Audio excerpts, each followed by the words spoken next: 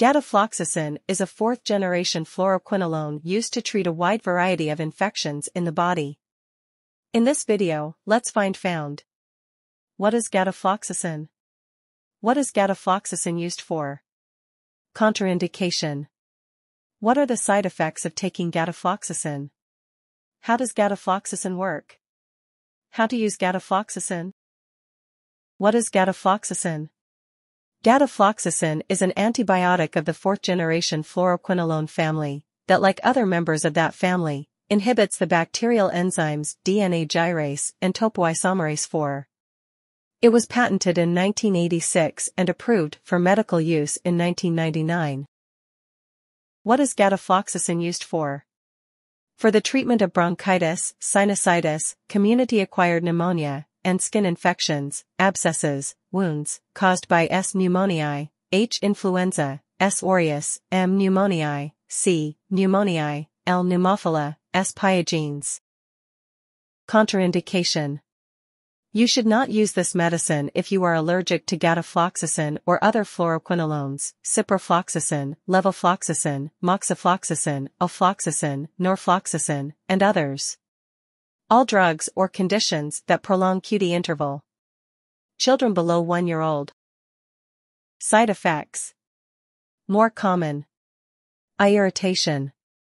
Eye pain. Eye redness. Less common. Bloody eye. Decrease in vision.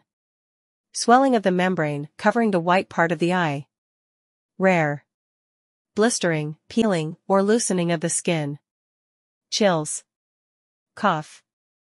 Diarrhea. Itching. Joint or muscle pain. Red skin lesions, often with a purple center. Red, irritated eyes. Sore throat. Sores, ulcers, or white spots in the mouth or on the lips. Unusual tiredness or weakness. Pharmacodynamic. Gatifloxacin is a synthetic broad-spectrum 8-methoxyfluoroquinolone antibacterial agent for oral or intravenous administration. It is bactericidal and its mode of action depends on blocking of bacterial DNA replication by binding itself to an enzyme called DNA gyrase, which is the untwisting required to replicate one DNA double helix into two. Notably, the drug has 100 times higher affinity for bacterial DNA gyrase than for mammalian.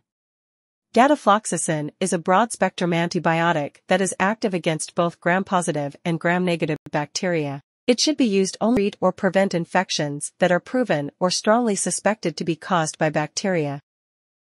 Mechanism of action.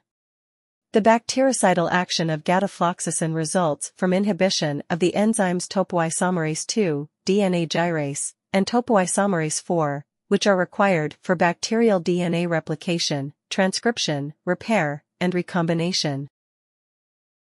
Half-life. 7 to 14 hours. Dose. Bacterial conjunctivitis.